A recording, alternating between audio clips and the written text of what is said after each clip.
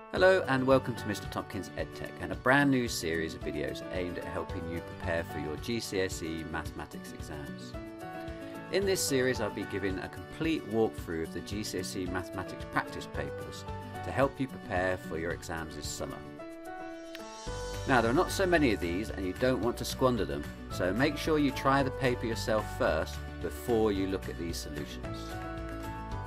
This particular paper is OCR GCSE Mathematics June 2018, Paper 5, Higher Tier. Check the front cover of your paper to make sure it's the same one.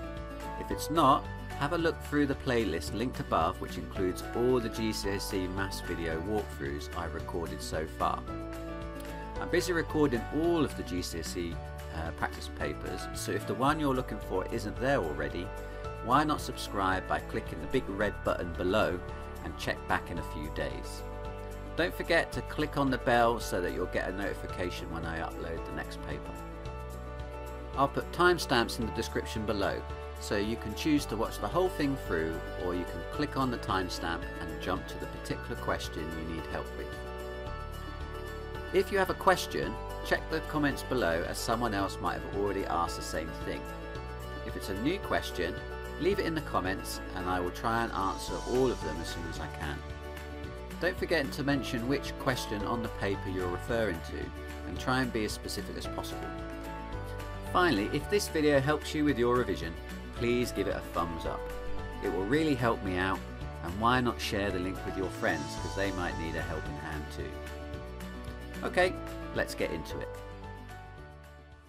Welcome along to another OCR GCSE Mathematics past paper walkthrough. Today we're going to be looking at the June 2018 Paper 5. This is the non-calculator higher tier paper. So let's get cracking. Question 1a. Calculate 3/5 plus 5/8. Okay, so we're adding fractions together here, but you'll notice that we've got different denominators. We've got a 5 here and an 8 here. So to add them together, we need to find a common denominator. So what's a common multiple of 5 and 8 then?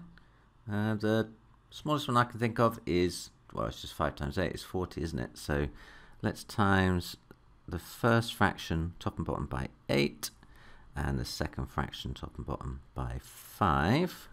What's that going to give me? So that's going to give me 3 times 8 is 8, 16, 24 40ths plus 5 times 5 is 25, 25 40ths. So now I've got two numbers with the same denominator. I can simply add the numerators together then. So the 24 plus the 25. That gives me 49 over 40. Okay, so that's an improper fraction, and in a lot of cases that would be perfectly acceptable.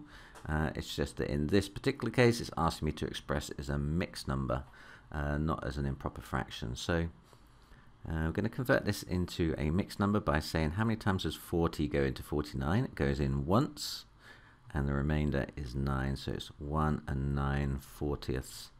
Just double check, have we got any common divisors of 9 and 40? Nope, don't think so. So I think we're done, so it's 1 and 9 40ths.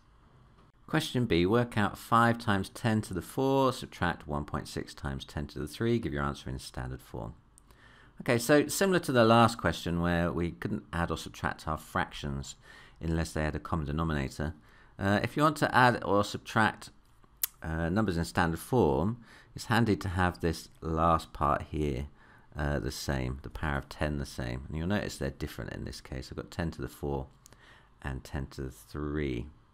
But 10 to the 4 is just 10 times 10 to the 3. So I can take a 10 out of 10 to the 4 and instead multiply. So if I reduce that by 1, I can times the mantissa part, the number part, by 10. So that's going to give me 50 times 10 to the 3, subtract 1.6 times 10 to the 3. Now notice now that the exponent part, the power of 10, is the same in both. So that means I can just subtract the mantissa part, the number part at the front, one from the other. So 50 subtract 1.6. That's 49, 48.4, isn't it? So that's going to give me 48.4 times 10 to the 3. Okay, are we done? Not quite. It asks us to put our number in standard form, and this is not in standard form. because my number part at the front is not a number between 1 and 10. So again, I'm going to take that 10 out that I multiplied it through by a minute ago. So they're going to divide the mantis by 10, so it's going to give me 4.84, and kind of combine it in with the 10 to the 3. So 10 to the 3 times 10 is 10 to the 4. Okay, so now my number is in standard form. I've got the first part of the number as a number between 1 and 10, and then I'm multiplying through by a power of 10. Good, let's move on. Question 2. Gemma's solution to the inequality 3x plus 1 is greater than negative 5 is shown on the number line. Is Gemma's solution correct? Explain your reasoning. Okay, well, in order to see if she's right or wrong, we're going to have to work it out, aren't we? So I've got 3x plus 1 is greater than negative 5. Now, you can solve inequalities similarly to how you solve equations. Just got to remember to do the same thing to both sides. So I can subtract 1 from both sides to give myself. So on the left-hand side, that plus 1 and that minus 1 is going to cancel each other out. It's going to leave me with 3x. And that's greater than minus 5, subtract 1 is negative 6. Dividing through both sides by 3, and that leaves me with x is greater than negative 2. Okay, so let's have a look at what Gemma did. She put an open circle at negative 2. Now that is correct. Our kind of limit, our limit of accuracy there is at negative 2. And it should be an open circle because I've got strictly greater than, not greater than or equal to. But she's got the line going off in the wrong direction. What she's actually drawn there is x is less than negative 2. Now I want the arrow going the opposite way. Okay, so is Gemma's solution correct? Explain your reason. I'm going to say Gemma is wrong. Her arrow points in the wrong direction. Okay, Gemma is wrong, her arrow points in the wrong direction. Question 3a, work out column vector negative 3, 2 plus column vector 5, 7. Now when you are adding, subtracting column vectors, you add and subtract the same spot in both. So I'm going to, that minus 3 there, that's the x value, isn't it? And I'm going to be adding that to the 5 there in the second column vector, and negative 3 plus 5 is 2. And then I'm going to be adding the 2 and the 7 together. 2 plus 7 is, and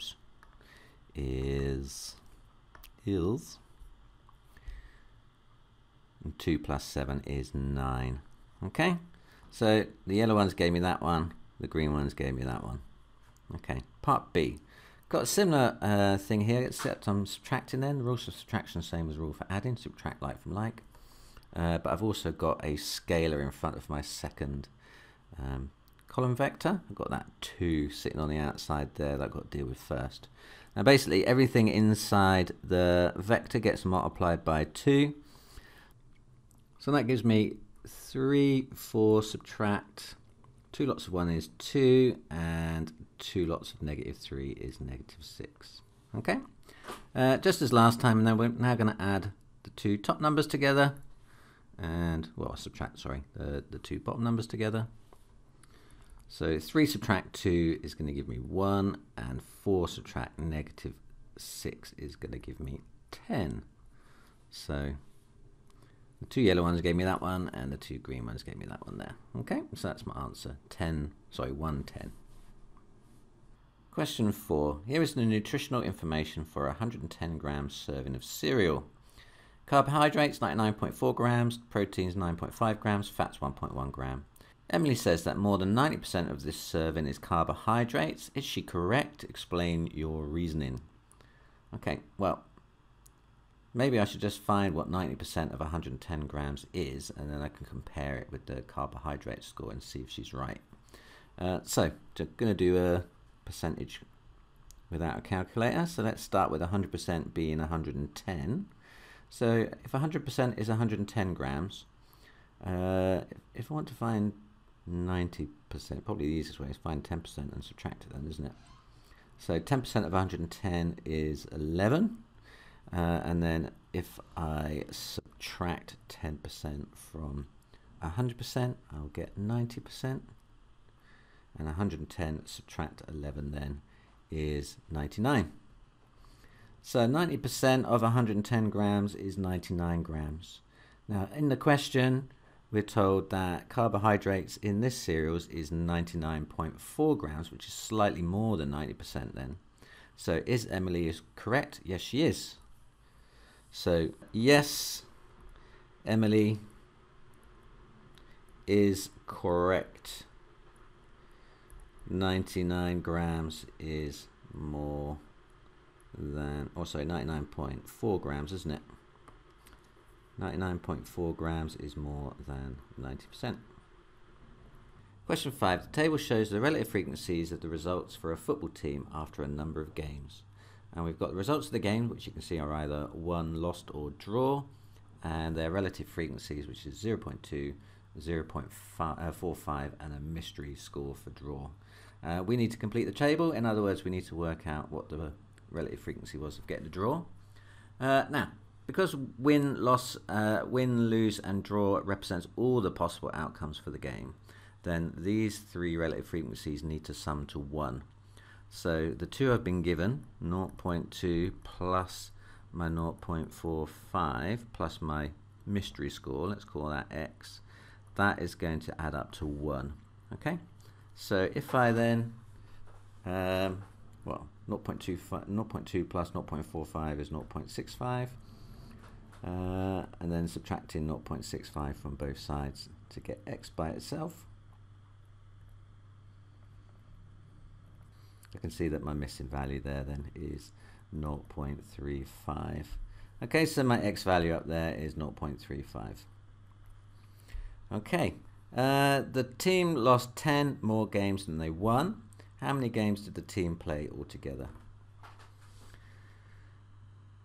Okay, so they won enough games so that their relative frequency came out to be 0.2, and they lost enough games so their relative frequency came out to be 0.45, and then the difference between them is 10. So if I take the difference from their relative frequencies away from each other, 0.45 subtract 0.2, that 0.25 should represent 10 matches. Okay, so if 0.25 is 10 matches, then there must have been 40 matches altogether.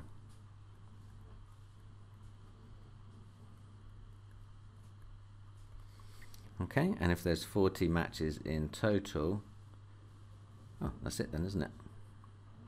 Question 6. Jack sent 15% more text messages in March than in February. Jack sent 460 text messages in March. How many more texts did Jack send in March than in February? Okay, so we've got a percentage change question here. I like to do percentages using this triangle, FOM, where F stands for final, O is original, and M is multiplier. Okay, so the final is the amount after the percentage change. So that is going to be in the March score then, isn't it? So the final amount is 460 texts. The original is going to be the amount of text before the percentage change. And that's what we're trying to find, isn't it? So that's the value we want. And M is the multiplier. So if you start off with 100% and then you add 15% to it, that is 115%, which as a multiplier is 1.15. Okay? So you can see the thing we want to find is the original. This is what we call a reverse percentage question, isn't it? So what you do with the triangle is then you stick the thumb on the one that you want to find, in this case the O, and the other two tell you how to find it then. So the original is equal to the final divided by the multiplier. Final is 460, multiplier 1.15, which would be super easy if you had a calculator. We don't have a calculator. How many times does 1.15 go into 460 then? Well, if you double up 1.15, you're going to get 2.3, and you double it again, you're going to get 4.6. So I'm thinking that goes in 400 times. So that makes 400 texts in February. Question 7. Here is the floor plan of a rectangular room. Tim buys carpet tiles for this room. Each tile is a square measuring 50 centimeters by 50 centimeters. The tiles are only sold in packs of 10. Each pack costs £20. Tim pays for a fit-in at a rate of £7.50 per square meter, with any fraction of square meter rounded up. Work out the total cost of the fit-in. Okay, so there's quite a lot of information here, and I think we're going to have to use all of it, aren't we? Try and be quite systematic as we go through this. It's a 6 marker. So let's start off with the dimensions of the room then. How big is the room? Well, it's 3 meters by 4.5 meters. I think rather than working out the area, I'm just going to work out how many tiles I can actually fit into this space. So with 3 meters, I'm going to be able to fit 6 tiles this direction and this direction, aren't I? Then if they're 50 centimeters each, it means I can fit 2 in a meter. So I can fit 6 tiles in 3 meters. And in this direction, I've got 4.5 meters, which is 9 tiles, isn't it? Okay, so I'm going to need 6 tiles times 9 tiles. So 6 times 9, that comes out to be 54 tiles. So I need 54 tiles to tile the room. Okay, the tiles are only sold in packs of 10. Well, that means I can't buy 54 tiles. I'm going to have to buy 50 tiles, which is too few, or 60 tiles, which is slightly too many. Okay, so I'm going to buy 6 packs, aren't I? I'm going to buy 6 of those then. Each pack costs £20. So let's start writing down what I need then. So the number of tiles we said was 6 times 9, which was 54, and that is roughly 60 tiles rounded up then, aren't I? Because I can't round down, otherwise I won't have enough tiles. Okay, so that's roughly 60 tiles. So cost of tiles, they are £20 each, aren't they? So £20 for a pack of 10. So 60 tiles divided by 10 is 6 times 20. 6 20s is £120, isn't it? Okay, so I've used this information, I've used this information, I've used this information. Tim pays for fit-in at a rate of £7.50 per square meter, with any fraction of square meters rounded up. Okay, so I know the cost of the tiles. Now I need to do the cost of the fit-in. So I need the area now in square meters of the whole room. So area of room, that's going to be my 3 meters times the 4.5 meters. So 4.5, 4.5 and 4.5, so it's 9, 13.5, isn't it? 13.5 square meters. But again, I have to round that up, don't I? Because I can't, I have to fit the half meter at full price. So again, I'm going to round that up to 14 square meters. So cost of fitting then is going to be my 14 square meters times the cost of £7.50 per square meter. Okay, 14 times £7.50. So what's 14 times £7.50? 10 £7.50s is £75, and 4 £7.50, double, double, and double again, 7.50, 15, 30 quid, isn't it? So it's £75 and £30, which is £105. So the cost of fitting is 105. So then the total cost then is going to be the cost of the tiles plus the cost of the fitting. So I'm going to add those two together then. So 120 plus 105, which comes out to be £225. Okay, that's my final answer, 225. Question 8. Hannah wants to display all the possible outcomes when rolling two fair six-sided dice. Give a reason why a tree diagram is not the best method to use. Well, in a tree diagram, you're doing a branch, aren't you, for every possible outcome. So when you throw the first dice, you're going to have 6 possible outcomes. So if you were going to draw this as a tree diagram, you'd have 1, 2, 3, 4, 5, 6 different branches like that. And then each of your branches is then going to have 6 more branches. 1, 2, 3, 4, 5, 6. 1, 2, 3, 4, 5, 6. 1, 2, 3, 4, 5, 6. So it's gonna be like a forest, not a tree, isn't it? So there's so many branches at the end. It's just confusing. So the reason why I wouldn't use it is that it is too many branches.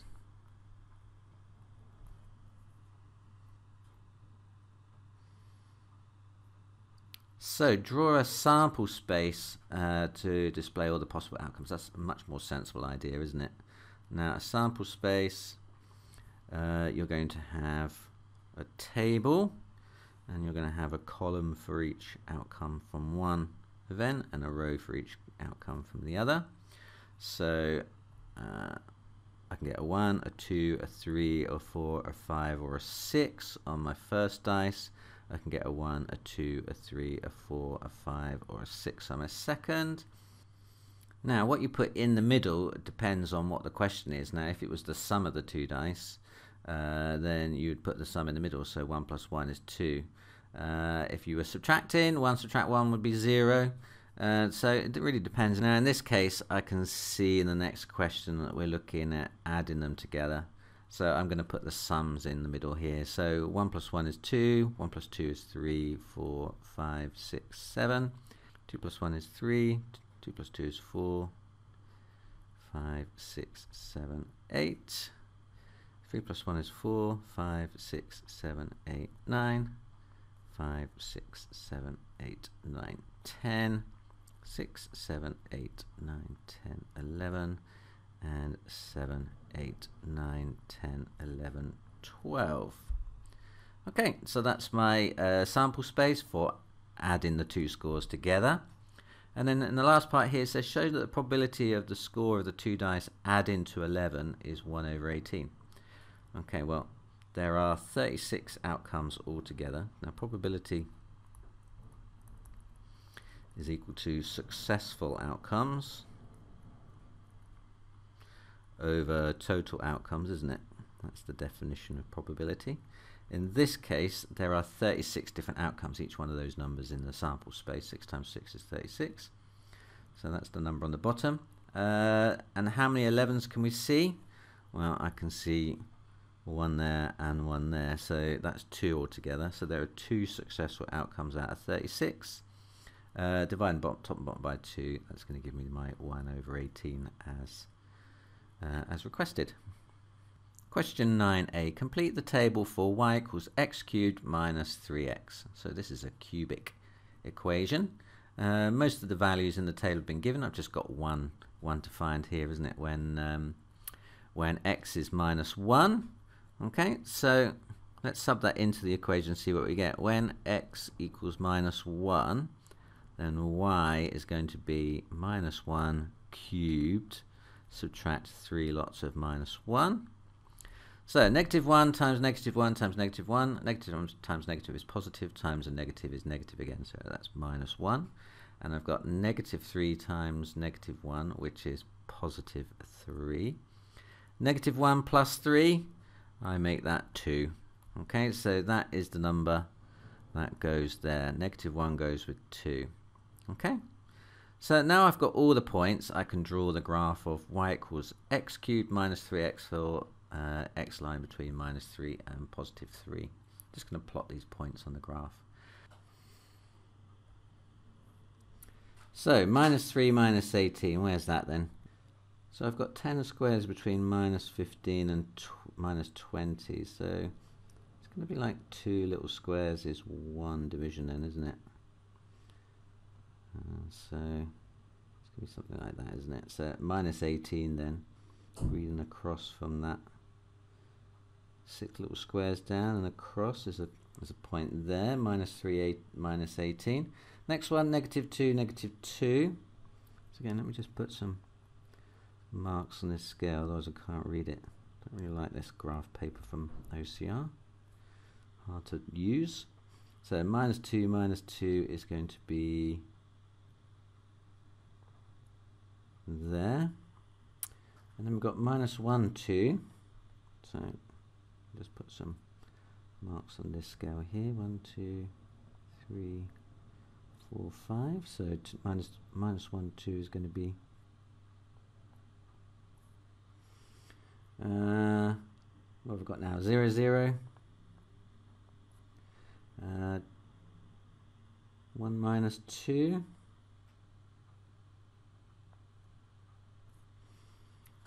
2, 2.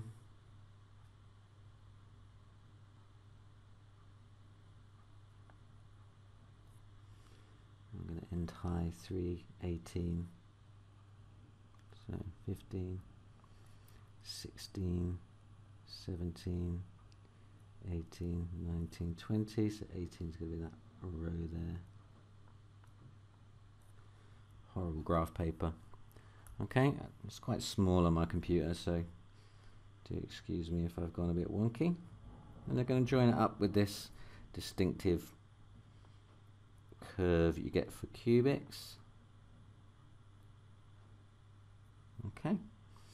Now you need a smooth continuous curve. You get marked down for things like feathering, so like more than one line, and not going through each of your points would get you a deduction, I think. But it should end up looking something like that. Okay, part C says use a graph to solve x cubed minus 3x is equal to, that's a typo, it should be 10. Okay, so using a ruler, finding 10 on our output value, our y value, and reading across to the curve.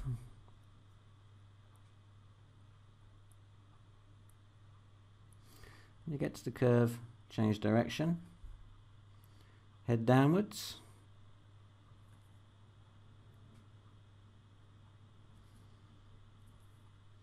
Okay, the answer I want is there, isn't it?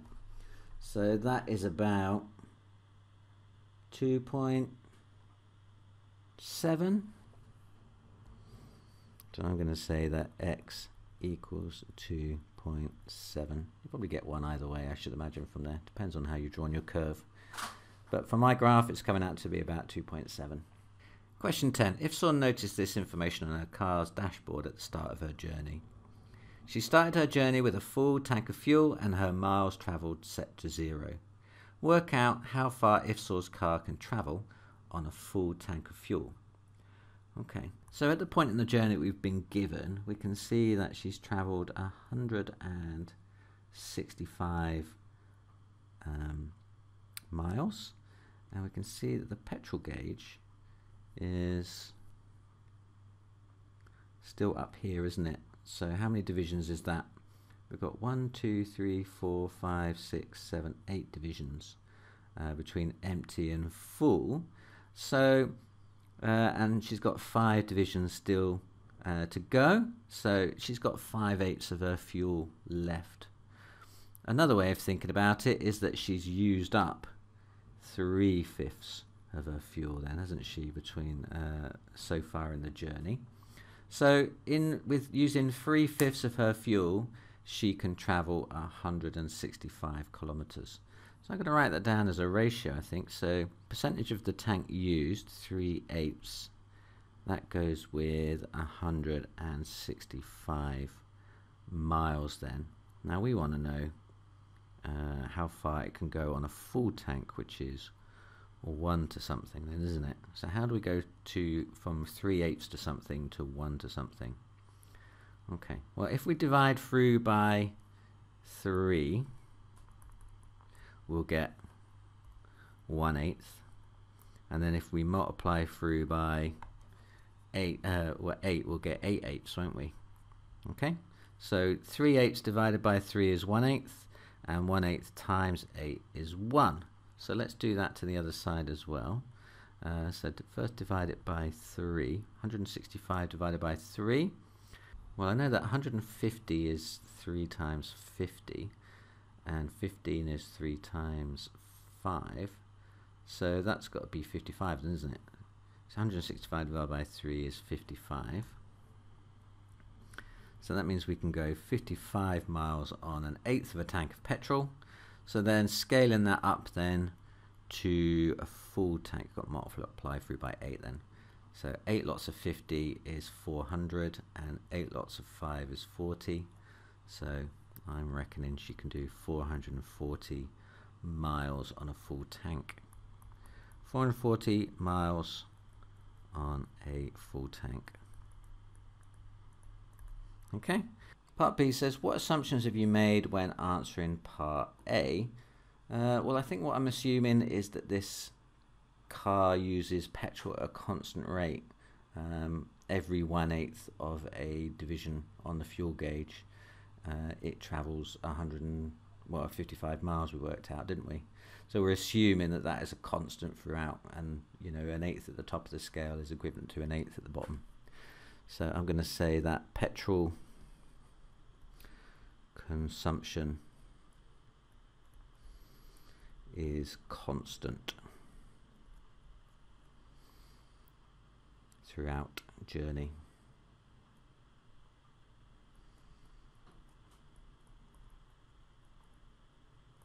Okay.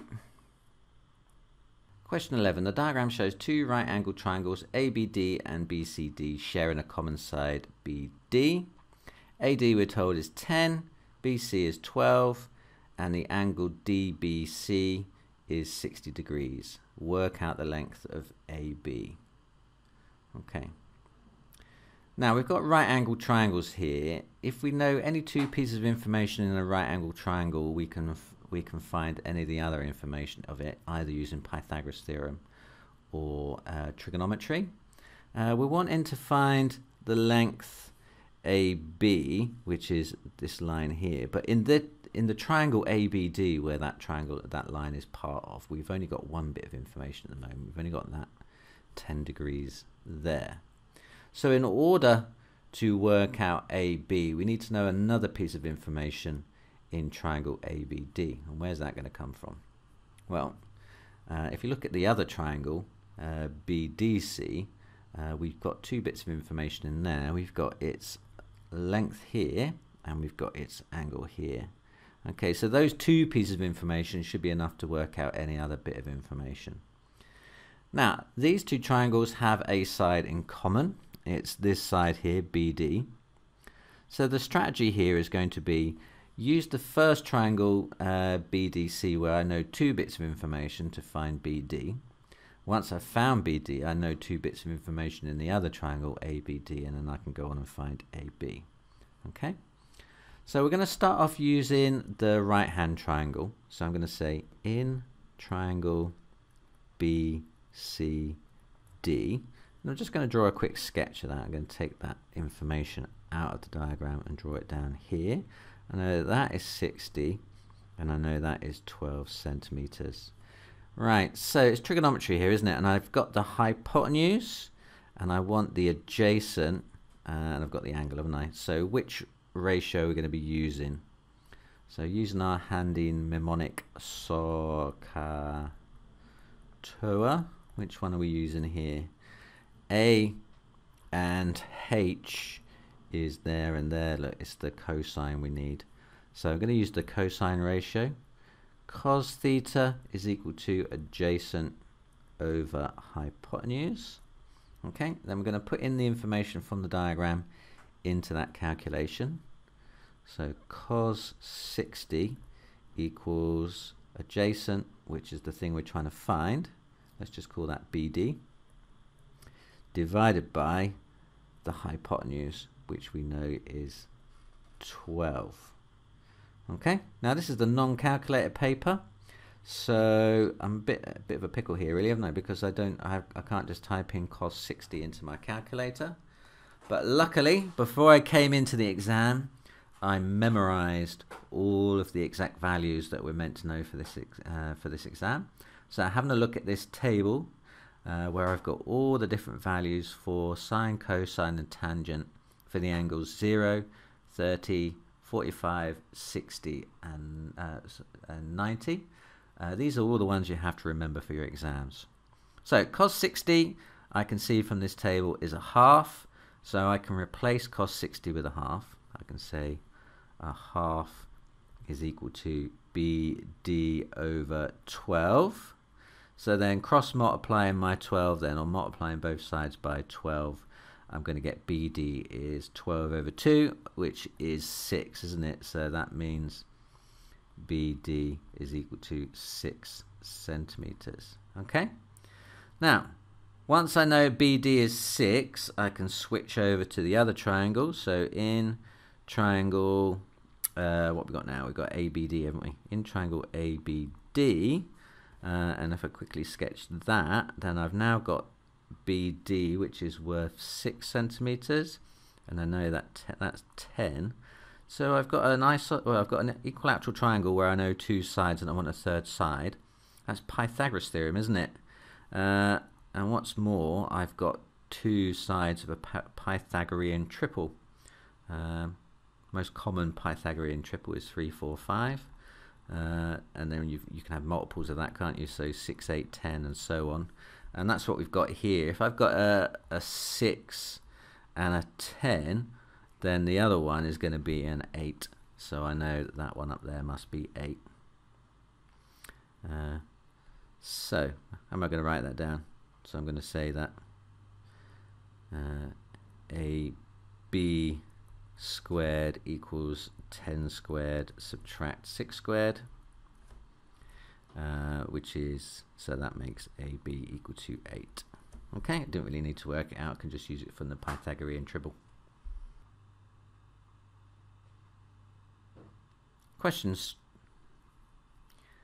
12. Carol says that 64 to the power of negative a half equals 1 over 32.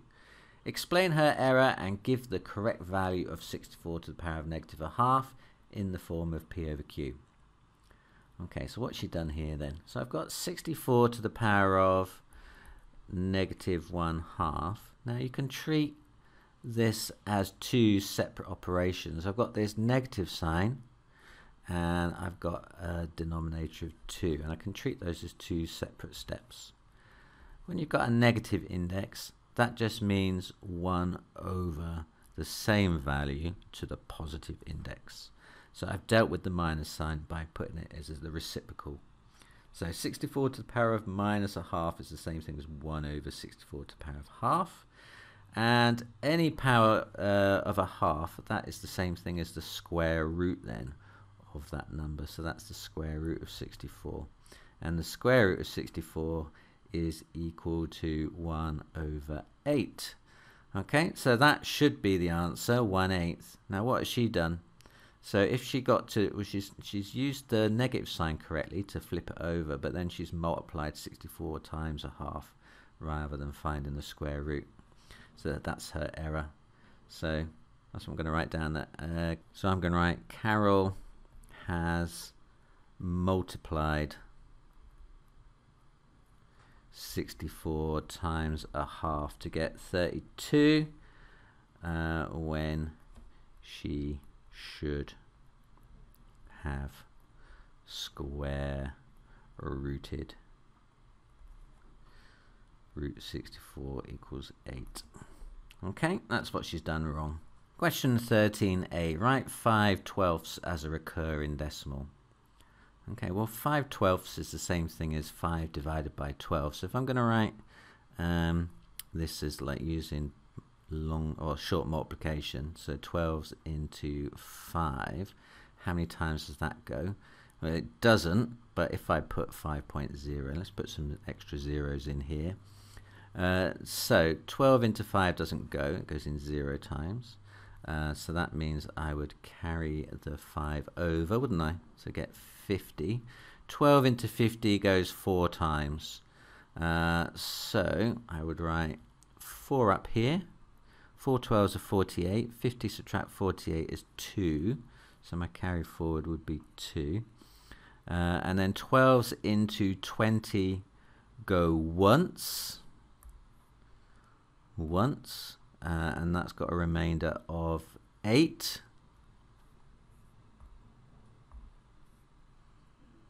Okay. 12s into 80. How many times that? That's got to be 6 times, isn't it? So 6 times, 6 12s are 72. That gives me a remainder of, well, that's where I get the repeating thing, because that gives me another 8, doesn't it? Okay, then after that, I'm just going to get 8s, 8s, 8s, 8s, 8s, 8s, 8s. So this is where it repeats, 6, 6, 6, 6, 6, 6, and so on. So we can say that 5 over 12 is the same thing as 0.416 with a little dot on the top then. In part B, we need to go the other way, so convert 0.76 reoccurring to a fraction. Okay, so I'm going to say let x be equal to our recurring decimal, so that's 76767676, and so on. So if that is true, then 100x is going to be that same number times by 100, which would be 76.767676, and so on.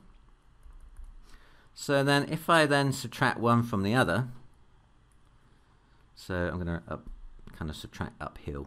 So 100x subtract x, that is going to give me 99x. And 76.767676, I wrote a 7 there, that was naughty me. Let me just do that properly. 767676. Then these numbers here are going to cancel with these ones, and it's just going to leave me with 76. So I know that 99x is equal to 76, and then it's just a division through by 99, and that tells me that x must be then 76 over 99. That's my final answer. Question 14. The diagram shows a cylinder and a cone. The cylinder has a radius of 2 centimeters and a height of 9 centimeters. The cone has a radius of r centimeters and a height of h centimeters. The ratio of r to h is 1 to 4. The volume of the cone is equal to the volume of the cylinder. Work out the value of r. Okay, and we've been helpfully given the volume of a cone formula there, if you didn't know it already. Okay, let's start off with the cylinder then. What's the volume of the cylinder?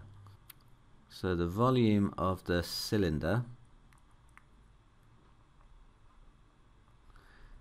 is, well, it's a prism, isn't it? It's a prism with a circular cross section. The area of a cross section, the area of the cross section is the area of a circle, which is going to be pi r squared times the distance between them, pi r squared h. So that's the formula we're going to be using.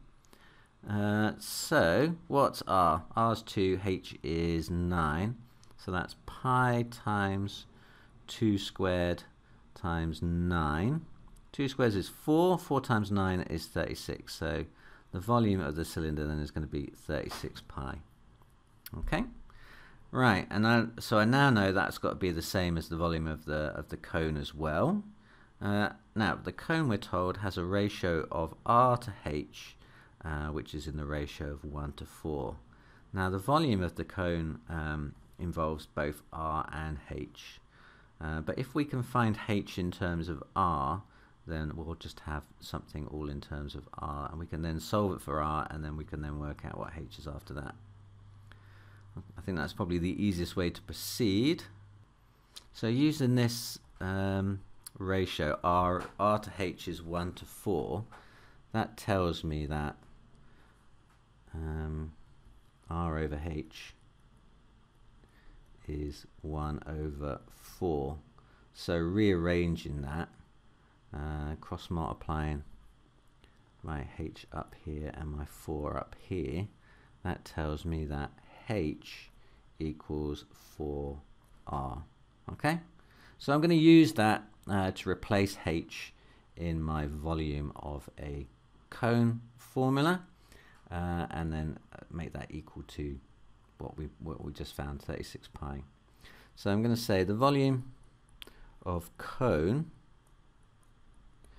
that's 1/3 of the area of the base, pi r squared times h, which we just said is the same thing as 1/3 times pi r squared times 4 r, because I know that h is the same thing as 4r. So that's given me 4/3 of pi r cubed then. And then that we know must be equal to the same thing as the cylinder, which is equal to 36 pi.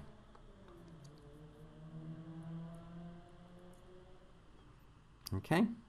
Now I can cancel the pi's out of this, so that pi cancels with that pi. So I've got 4/3 of r cubed is equal to 36. So 4/3 of r cubed then must be equal to 36. So multiplying both sides by 3 and then dividing both sides by 4. So moving that up there, that down there, I'm going to get r cubed. What's 36 divided by 4? 36, 4's into 36 go 9 times, and then times 3, 9 is 27, isn't it? So r cubed is 27, making r the cube root of 27. R must be equal to 3. And if r is 3, then h must be 4 times 3, which is 12. Okay? Is that what we needed to do? The volume of the cone. So what do we need to do? Work out the value of r. Okay, well we did. I just did h as well as a little bonus. Okay, it's good. Question 15. N is a positive integer. Prove that 13n plus 3 plus 3n minus 5 times 2n plus 3 is a multiple of 6. Okay, so let's just kind of remove the brackets and collect like terms to see what we've got to start with. So doing FOIL, or first outside inside last, on this quadratic at the end, what am I going to get? I'm going to get, well, I've still got my 13n plus 3 that I started with, plus then I'm going to have 3n times 2n, which is 6n squared. I'm going to get 3n times 3, which is 9n, minus 5 times 2n, which is minus 10n, and negative 5 times 3, which is minus 15. Okay, so I've got one term in n squared, so I can write that at the front, 6n squared. I have got several terms in n, 13n plus 9n take away 10n. So 13 plus 9 is 22, take away 10 is 12. So that's plus 12n. And then the number parts, or the constant, I've got a plus 3 and a minus 15. 3 take away 15 is minus 12 then, isn't it? Okay. So you noticed each one of these terms is a multiple of 6. So I can factorize out 6 out of each of them. So 6 times n squared plus 2n minus 2 if I factorize 6 out. And there we go. That's what we've got. We've got 6 times our n squared plus 2n minus 2 then, isn't it? So if n is an integer, then n squared plus 2n minus 2 is also an integer. Okay, and so 6n squared plus 2n minus 2 is a multiple of 6.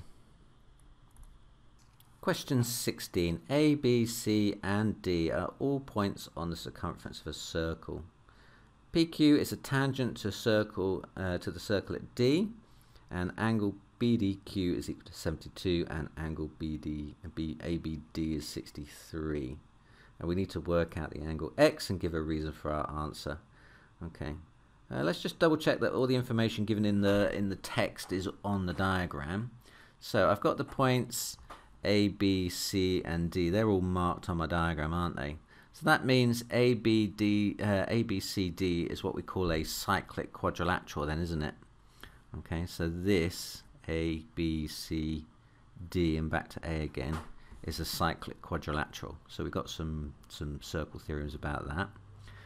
PQ is a tangent to the circle at D. Okay, so there's my tangent PQ along there. And then angle BDQ is 72. So angle BDQ is that one down there then, isn't it? The 72. And ABD 63 up here is that one. Okay, so that's all on the diagram. Just it's always worth double checking because sometimes they leave it out. And now we need to find angle X. Okay, so to find angle X, how are we going to do that? Okay, let's just clean this diagram off and start and have a look at it again. So we said that PQ was a tangent. Now notice that there's a line drawn from D up to B, isn't there? So that is a chord drawn at the point of contact with the tangent, and we've got this angle here which is 72. That's between the tangent and that chord. Okay, now the alternate segment theorem says if I subtend an angle from that chord, so here, then that angle there is going to be the same thing as that angle down there. It's called the alternate segment theorem. So that means that angle X is equal to 72, and the reason is because of the alternate segment theorem. Okay, and the second one, I should read Y, it's a typo. So work out the angle Y at the other side of the diagram. Again, I'm going to clean the diagram off here so we can see it a little bit more clearly. But we said that ABCD is a cyclic quadrilateral, and X and Y are opposite angles in a cyclic quadrilateral. Okay, so you should know that opposite angles in a cyclic quadrilateral add up to 180. So X, which we've just worked out, is 72, plus Y is equal to 180, which means Y then is going to be 180. Subtract 72, which is 108. Okay, so I'm going to say that Y is 108 degrees, and the reason for that is they are its opposite X in a cyclic quadrilateral.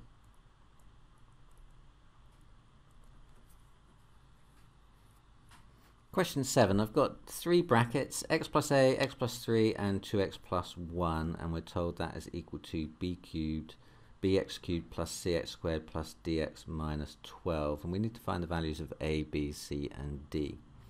Okay, so what we're going to do here is I'm going to take the side with all the brackets, I'm going to multiply it all out, and I'm going to compare it with the other side and see if I can work out what the values are by comparing, using a technique called comparing coefficients.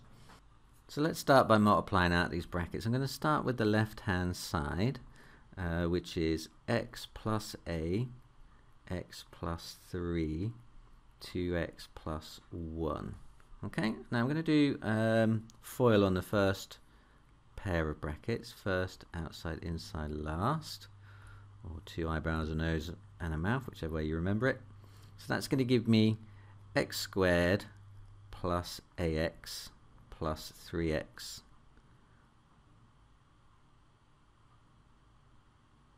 plus 3a, and then I need to multiply that by 2x plus 1 still. Okay, so now everything in the first bracket, it's not so easy to collect them together just yet, so everything in the first bracket I need to multiply with everything in the second bracket. So I'm going to take everything in the first bracket and multiply it first by 2x. So x squared times 2x is 2x cubed, and then ax times 2x is 2ax squared. And then I've got 3x times 2x, which is 6x squared. And then I've got 3a times 2x, which is 6ax. Okay, so I've multiplied my 4 terms in the first bracket by 2x. I'm now going to multiply through everything by 1. So 1 times x squared is, what's that going to be then? That's going to be x squared.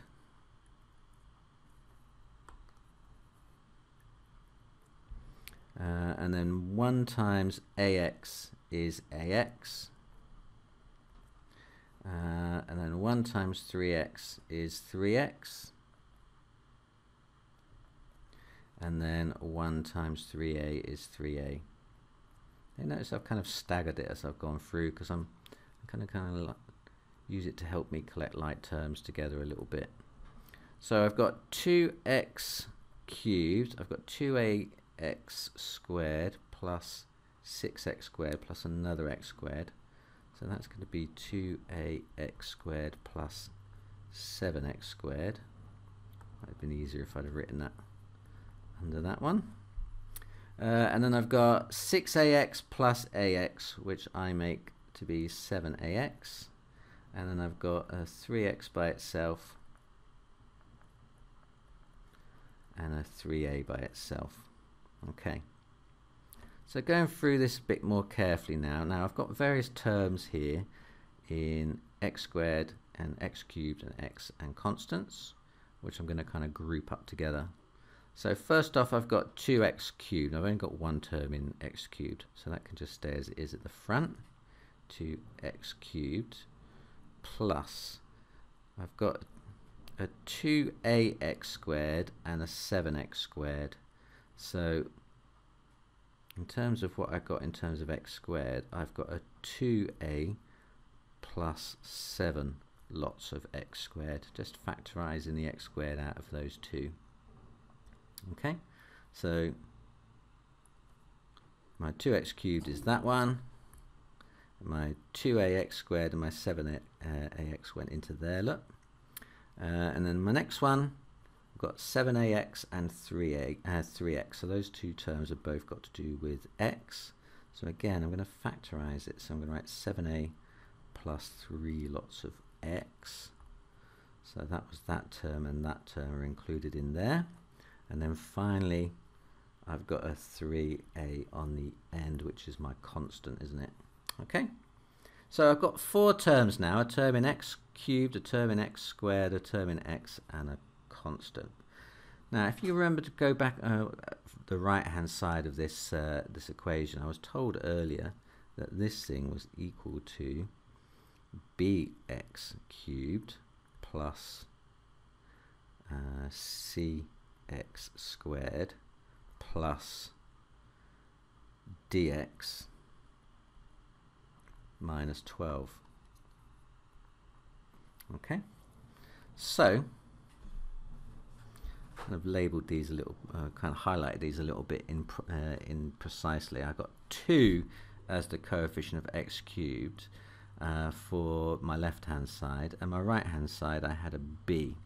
Now if these two expressions are the same, then they got, each part of these has got to be the same. So my 2x cubed has got to match up with my bx cubed, which means b then must be equal to 2.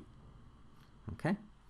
From looking at the coefficients of x squared, my left hand side had 2a plus 7, and my right hand side has got cx squared, isn't it? So 2a plus 7x squared must be the same thing as cx squared. And so I can also equate those together. I can say that c is equal to 2a plus 7. And then the next part along, I can see that I've got 7a plus 3 lots of x, and I know that's the same thing as dx, so I can say that d must be equal to 7a plus 3. And then finally I've got 3a, and that is equivalent to 12. So I can say that 3a, oops, 3a equals minus 12. Just need a little bit more working space. Let me just scroll up a little bit. So 3a equals minus 12, that makes a equal to negative 4. Now once I know that a is negative 4, I can then find c and d then, can't I?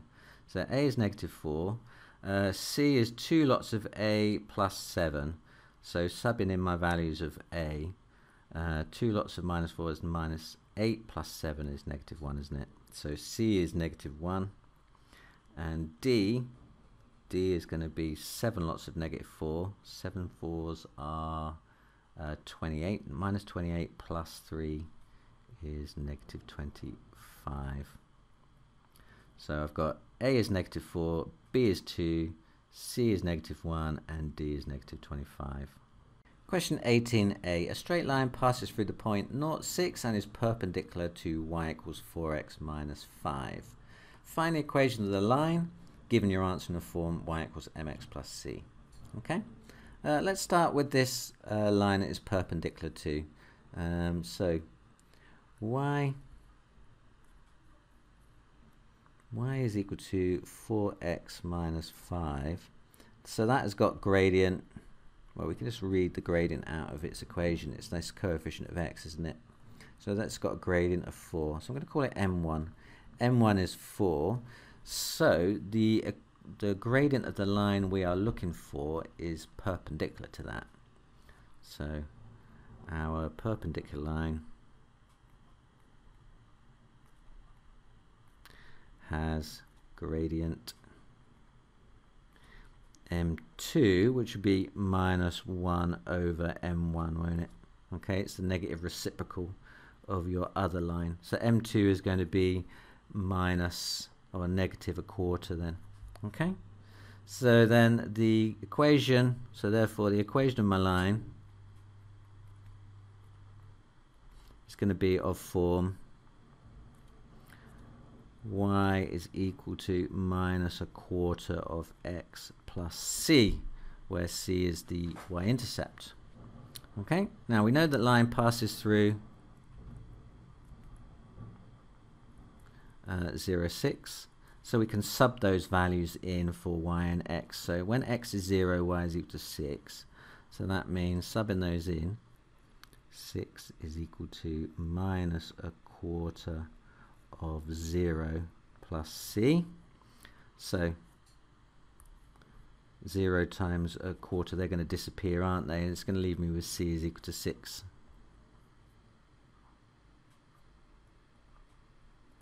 Okay, so therefore equation of line is going to be y is negative a quarter of x plus 6. Part B says work out the coordinates of the intersections of the graph y equals 4x minus 5 and y is equal to x squared minus 17. So we've got a quadratic and a linear equation, and we're going to have to find the points of intersection. Normally you should expect to find 2, shouldn't you? If you've got a quadratic and a line crossing them, then it's usually going to cross in 2 places. So yeah, we're expecting 2 solutions here.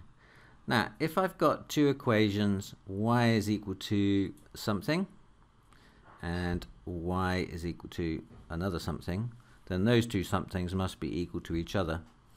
So I can write x squared minus 17, this blue bit here, must be equal to 4x minus 5. The green bit, because the y's are equal to each other as well. Okay, so I've got x squared minus 17 is equal to 4x minus 5. Just collect everything over to the other side, so the 4x can move over and the minus 5 can move over. That's going to give me x squared minus 4x, negative 17 plus negative 5. It's going to become plus, isn't it? It's going to be minus 12 on the end there. So I've got x squared minus 4x minus 12 equals 0. So I've got a quadratic now in that I can find solutions to. Hopefully I can factorize it. So let's see if we can factorize this quadratic then. I've got a coefficient on the end and a constant on the end of negative 12, which has factor pairs 1 and 12, 2 and 6, and 3 and 4. And I'm looking for negative 4 in the middle, so two numbers have got a difference of 4. So I think it's going to be 2 and 6 then that I need to put in here. Now the constant is negative, so one is going to be plus and one is going to be minus. It's going to have x and x there. Have a plus and a minus, and then I'm going to put the 6 and a 2 in. So I'm going to have to make the 6 on this side and a 2 on that side, so I'm going to get negative 4x in the middle. Okay, so I've got x plus 2, x minus 6 equals 0. So if I've got two things multiplied together equals 0, it must mean that one of those things was 0 or the other one of those things was 0. In other words, x is minus 2 or x is equal to 6. Okay, so they're my two values of x, but I want coordinates here, don't I? It's asking me for coordinates, so I need to find the y coordinate as well. So when x is minus 2, what's y? Okay, y is going to be 4 lots of negative 2 minus 5, just subbing it into the linear equation at the top there. 4 times minus 2 is, that's negative 8, subtract another 5, I'm going to get y is equal to negative 13 there, and on the other one, if I've got y is equal to 4 lots of 6, subtract 5, then 4 6s are 24, subtract 5 is 19. So my two coordinates then are going to be minus 2 minus 13, and my other one is going to be 6 and 19. Question 19. Kerry records the time taken t minutes to travel to school for a sample of 168 students at her academy. And we've got a frequency table here. It's got group data on it, and we're asked to draw a histogram to represent this information. Now, if you're going to draw a histogram, it is the area of the bars and not the height, which is proportional to the frequency, which means we need to work out frequency density first off, which I'm just going to abbreviate to FD up there. So frequency density is equal to frequency divided by class width. So we need to work out the width of each of these bars first before we can work out frequency density. Now the first bar goes from 0 to 10. 10 subtract 0 is 10, so it's got a width of 10. The next bar goes from 10 to 20. 20 subtract 10 is 10. The third bar goes from 20 to 40. 40 subtract 20 is 20. And then finally the last bar goes from 40 to 80. 80 subtract 40 is 40. So they're the widths of each of those bars. So frequency density I'm going to get by dividing frequency by each of those class widths.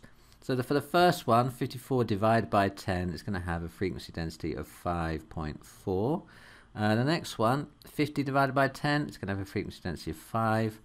The third bar, 44 divided by 20. Well, 44 divided by 2 is 22, and divided by another 10 is 2.2. 2.2, and then finally 20 divided by 40, that's going to be 0.5, isn't it? Okay, so they're my frequency densities. So I'm going to have to plot those on the graph. Let me just zoom in a little bit because they're so small. Okay, so I've just zoomed in a little bit so I can read this graph a little bit more clearly. On the y-axis, we're going to get frequency density. And we saw that the highest value for that went up to 5.6. Now I've got 1, 2, 3, 4, 5, 6 divisions of 10 squares that I can use on these axes. So that can be my frequency density then. 1, 2, 3, 4, 5, and 6. So then they should all fit on nicely.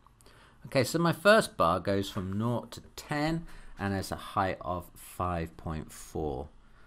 Okay, so there's my first bar. So it goes from 0 to 10 and has a height of 5.4. The next bar goes from 10 to 20 and has a height of 5. Okay, then the third bar is a width of, it goes from 20 to 40 and a height of 2.2. And finally, I've got one going from 40 to 80 with a height of 0.5. Okay, so the finished graph looks a bit like this. Part B says, Kerry says the longest time that any of these students took to travel to school was 80 minutes. Is she correct? Give a reason for your answer. Okay, well, if you look at the histogram again, you can see that the last bar does go up to 80. But because the data has been kind of grouped together, we've lost accuracy a little bit, haven't we? So we can't be sure exactly what values they were. We just know that they're between 40 and 80.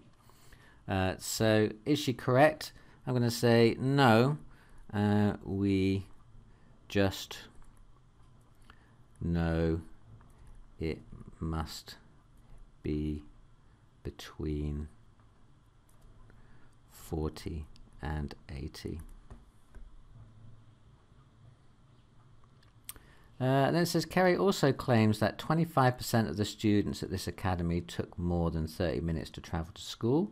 Show how Kerry might have worked out the claim. Now, if you remember, there were 168 people in this sample, so 25% of 168, that's going to be 168 divided by 4, isn't it?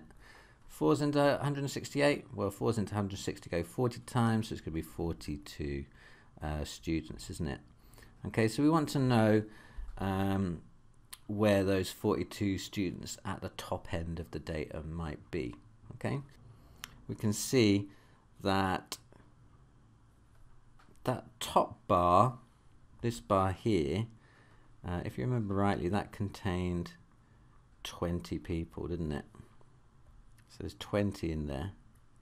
And then the next bar along contained 44 people. That would take me up to student number, well, that'd be 64 students in those top two bars. But we're just looking at the first 42. So if 20 are in there, we want to find 22 out of these 44 students in the next bar along. So we can do that by just dividing this into two then. So the area of this bar represents 42 students. So if I halve it down the middle here, look, that means that we've got 22 people in here and 22 people in here. Okay, so then if I add on these 22 to the 20 people in the bar above, that's my 22 plus 20, that's 42 people, isn't it? That's which is 25%. So we can see from the graph that your 22 people in that and the 20 there all took a time of 30 minutes or more to get to school, so she is correct about that one. So from the diagram,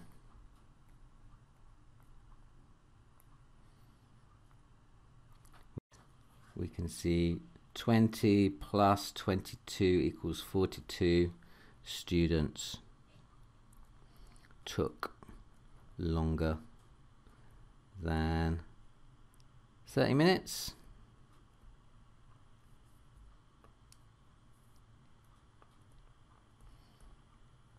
Which is 25%. Okay, state one assumption that Kerry has is making her claim. Finally, it says state one assumption that Kerry has made in making her claim. Well, let's have a think about this. All the students at the academy took more than 30 minutes to. Oh, okay.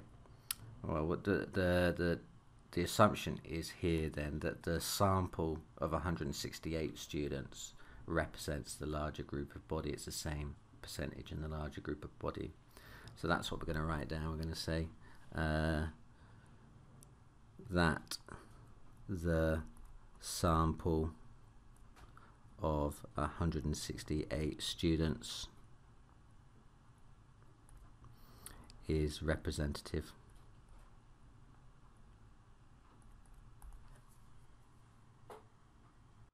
Just wanted to take a few seconds out to talk about my Patreon page, which you can find at patreon.com/Mr. Tompkins EdTech. On here you can gain access to exclusive content, including early access to my past paper walkthroughs. So if you like my content, definitely worth checking that out. Also, if you become a Pythagorean patron, you get a special shout out in every video. So check it out. Back to the maths. Question 20. In the following equation, n is an integer greater than 1. And we're told that root 2 to the power of n is the same thing as k, some constant, times root 2. And we need to find k when n is 7. So basically we want to sub in n is 7 into the left hand side and make it look more like what we've got on the right hand side. So let's start with the left hand side, root 2 to the power of 7, or n, which is equal to 7. So root 2 to the power of 7, what's that equal to?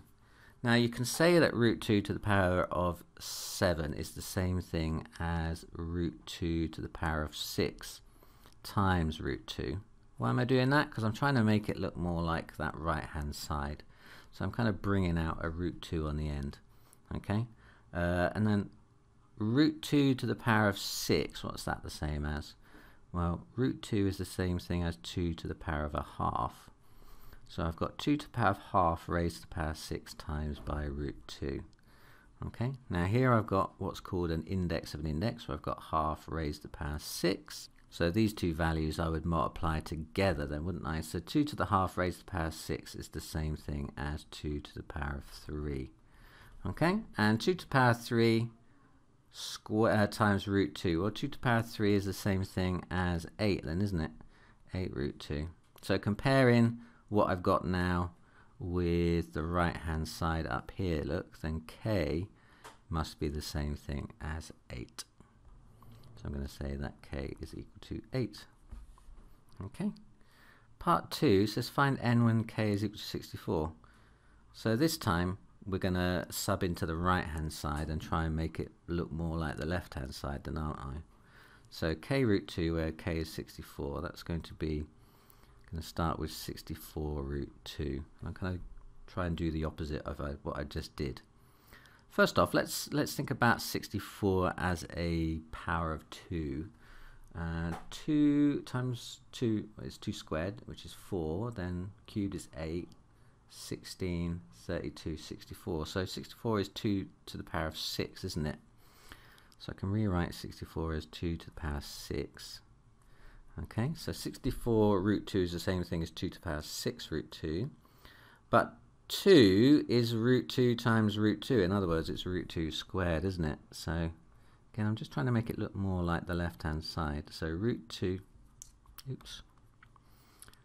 root 2 squared raised to the power of 6 times root 2. Okay, and again, index of an index then here, 2 times 6 is 12, so that's got to be the same thing as root 2 to the power of 12 times root 2, and root 2 to the 12 times root 2, that's just going to be root 2 to the power of 13 then, isn't it? Multiplying two things together with the same base, add the indices, so that's root 2 to the 13.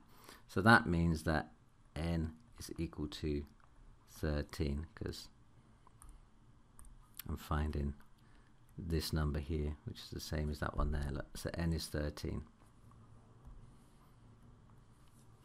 Okay, finally, show that 14 over 3 minus root 2 can be written in the form a plus b root 2. Okay, so I've got 14 over 3 minus root 2. Okay, now I've got an irrational denominator here which I want to rationalize.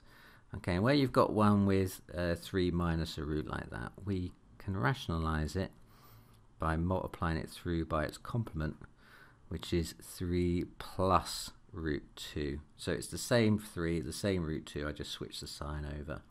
Okay, now if I multiply the bottom by 3 plus root 2, I've got to do the same thing to the top, because 3 plus root 2 divided by 3 plus root 2 is just 1, and multiplying a fraction through by 1 is not going to change its value.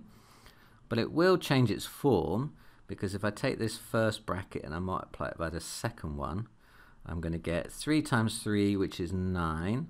I'm going to get minus, it's 3 times root 2, which is plus 3 root 2. I'm going to get minus root 2 times 3, which is minus 3 root 2. So you can see those two things are going to cancel each other out. And then we're going to get minus root 2 times positive root 2, which is minus 2.